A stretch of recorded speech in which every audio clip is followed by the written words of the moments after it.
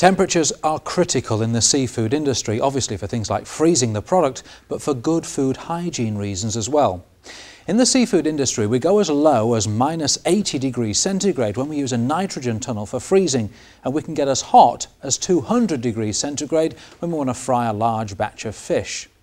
For food hygiene, the important temperatures are somewhere between these two extremes.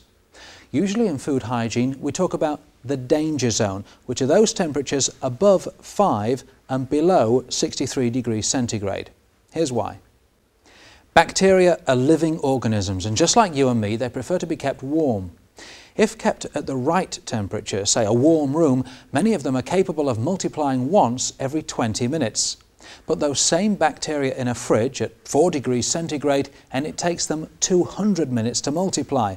Put them on ice at 0 degrees and multiplication can take as long as 400 minutes. At freezer temperatures at say -18 degrees centigrade or even colder, dangerous bacteria stop multiplying completely.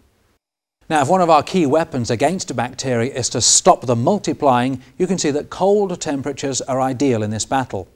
If we take a single food poisoning bacterium and place it in different temperatures, this is what will happen after an 8-hour or 480-minute shift at work. In a freezer at -18, we'll have a single dormant bacterium. It hasn't multiplied at all, but it hasn't died either.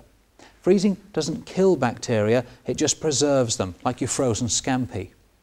In a box of ice at 0 degrees, after 400 minutes, that single bacterium will manage to divide just once to produce 2 bacteria. In a fridge at 4 degrees centigrade, that single bacterium will now be 4 bacteria, more than in ice, but still not enough to get too worried about.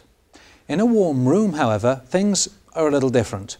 1 has become 2, 2 have become 4, 4 to 8, and after 8 hours we have 16,777,216. Now, that can be something of a problem, particularly if they're all on something you're about to eat. Well, that's enough about low temperatures, so let's warm things up a little bit. If we move up the temperature scale to say 40 degrees centigrade, there are some bacteria that are uncomfortable at these temperatures, but still many dangerous ones that are just coming into their stride. Some of the worst bacteria are busy making spores or producing toxins at 40 degrees centigrade. Raise the temperature to just over 60 degrees centigrade and all of the dangerous bacteria are incapable of multiplying at all. This is why the danger zone ends at 63 degrees centigrade. If you keep hot food at this temperature or hotter, then dangerous bacteria just don't multiply and can't create problems until the food cools down again. There is one last important temperature for you to remember, and that's 82 degrees centigrade. This is what we call hot water disinfection, as at this temperature most bacteria will die within 2 minutes. This is a critical temperature for cooking and reheating hot food.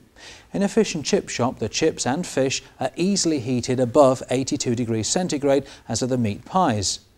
Once they're put into the display cabinet, they should also be kept above 63 degrees centigrade, not just for food safety, but let's face it, who wants cold fish and chips? So, to summarise, keep food and food products out of the danger zone as much as possible and keep them as cold or as hot as is practicable.